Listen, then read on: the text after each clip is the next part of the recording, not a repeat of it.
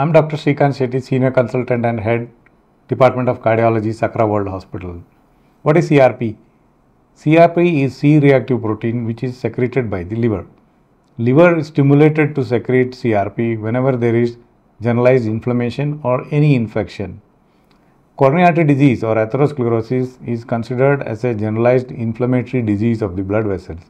So therefore the conclusion that when there is atherosclerosis, there will be elevation of CRP levels in the blood.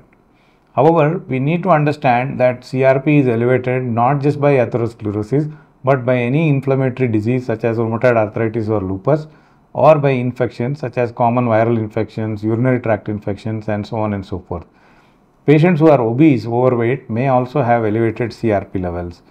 If you have had a hard exercise, if you have run a marathon, your CRP level could be elevated.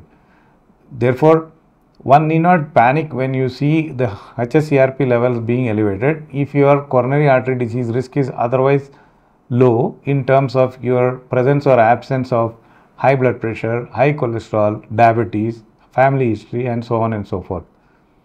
HS-CRP has some utility in patients who already have history of atherosclerosis, in the sense that those who have had a heart attack and now have an elevated CRP level, they may be at a higher risk of repeat events. Those who have proven atherosclerosis, they may be at risk of fresh events if they have elevated CRP levels. Therefore, a patient who has an elevated cholesterol or history of atherosclerosis and has an elevated CRP level, they need to have their LDL cholesterol levels more aggressively treated with statins.